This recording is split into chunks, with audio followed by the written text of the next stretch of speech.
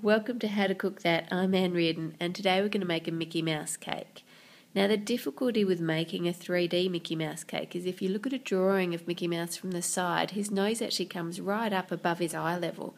And if we turned him to the front view, he would look rather strange with his nose right above it. So what we'll do is just build it up slightly to give it a 3D look to it and make it look like the pictures drawn of the front of the face. To start with, you need to grease a 20cm or 8-inch baking tin and line it with some baking paper.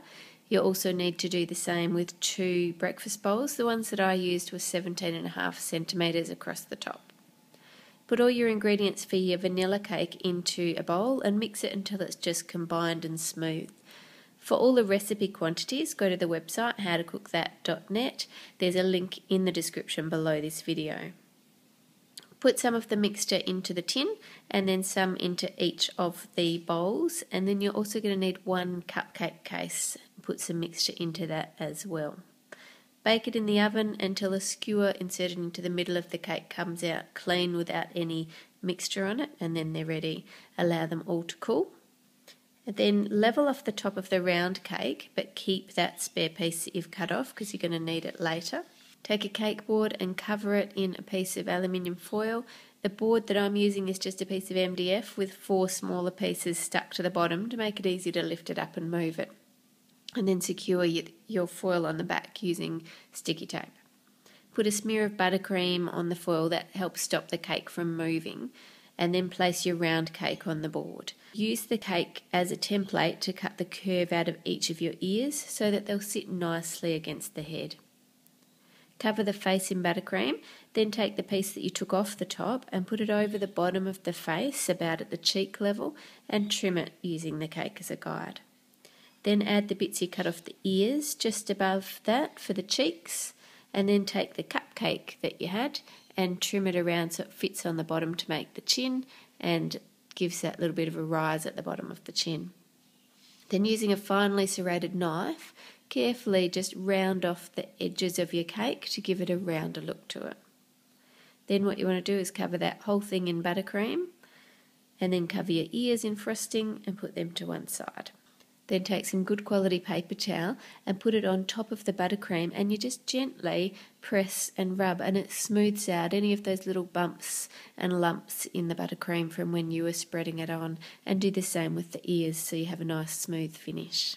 If the paper towel starts to stick, just get a new piece of paper towel. You might need to use several pieces to do it. Clean up your cake board and get rid of any of the crumbs, and then take some black fondant. When I'm working with black fondant, I always buy pre-coloured. If you try and colour your own, you end up with grey. Roll it out big enough to cover the top of the cake and make the bottom edge curved and roll it really thin so that it can sit under another layer of fondant without you being able to see it. And lay it over the top part of the cake, so it needs to be from the cheek level up.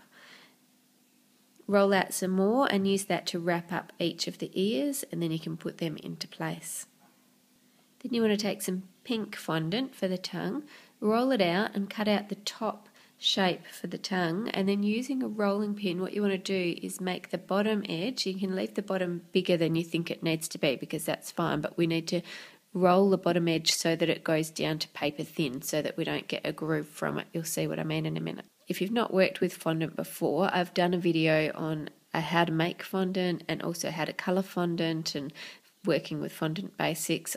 If you look in the description below this video, there is a link to a video playlist called Cake Decorating Tutorials, and those videos are all in there. Roll out some more black fondant and cover over the mouth area, and then add the tongue, trimming it up if it's too big, make it a little bit smaller. Then roll out some fondant into a ball shape and then make it a cylinder that goes smaller on the edges, and then slightly bend it into a moon shape. Put 1 for each cheek, and then you want 1 in the middle in the nose area. Roll out your skin coloured fondant and cut out the shape for the top of the eyes and the cheeks, and then place that over your cake. Then gently, you should be able to feel where the mouth goes. Cut out the mouth shape to reveal the tongue that you already put in place. Then use your fingers to smooth the fondant around the cheeks and the nose, and you're getting that 3D look coming through already. Trim off the excess fondant using a knife, and then around the chin area just pull up the fondant, tuck it back in, pull it up, tuck it in until it's nice and smooth. Then trim slightly larger than you think you're going to need, and then use a knife to tuck it in so it's all nice and neat on the sides. Then use something round, I'm using a medicine cup, just to make that indent for the top of the smile, just where the cheeks start. Use a piece of paper towel to brush off any excess icing sugar that you might have got on the black, and make sure the black is all smooth and clean. To make the eyes, take a piece of white fondant and roll it into a ball and then cut it in half. This will give you 2 equal pieces so that your eyes are going to be the same. Then roll them into a cylinder and then using a rolling pin flatten that out to make the eye shape. Put them together next to each other, and then I'm using the medicine cup again just to cut around the base to give the shape of the cheeks, so that then you can just place them into place where they should go. Trim the outside corner of the eye to make it rounded, and take a small amount of black fondant and roll it into a ball and cut it in 2.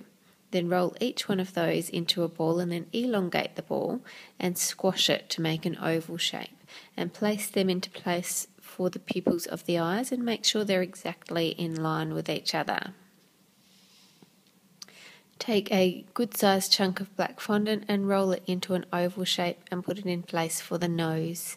Then take a tinsy amount of white and roll it out into a tiny oval and place it on the very top side of each of the eyes. This just helps bring the eyes to life a bit, and then repeat that with a tiny bit on the tongue to make a highlight on that as well.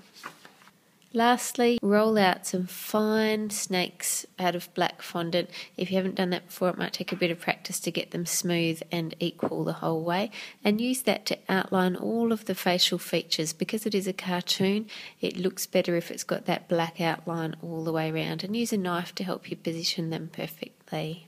If you have any other suggestions for videos, put them in the comments section below, and don't forget to subscribe. See you next week. Bye.